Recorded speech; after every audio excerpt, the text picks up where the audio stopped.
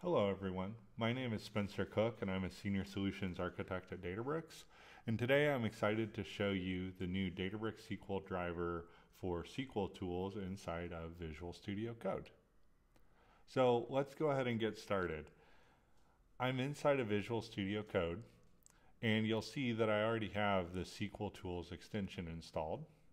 So I can go ahead and go to the extension marketplace for Visual Studio Code and I can type in Databricks and I'll see the Databricks driver for SQL tools.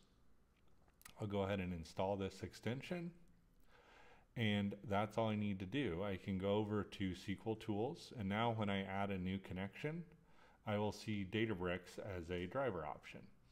So I can put in a connection name for DB-SQL, and then I can either connect with a host name and token, which you can get a personal access token from your user settings within Databricks and copy in your workspace host name, or I'll show you today the new Visual Studio Code extension for Databricks-based authentication, and it makes it even easier.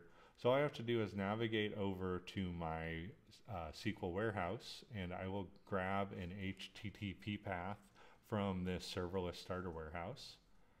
I will drop it in for this path variable and I'm going to go ahead and set my catalog here since I want to grab a particular data set. And I'm successfully connected. So then I can save my connection. Hit connect now, and I'll be able to see my available schemas within that catalog inside of Databricks SQL. So I can navigate to this schema and I can see my available tables.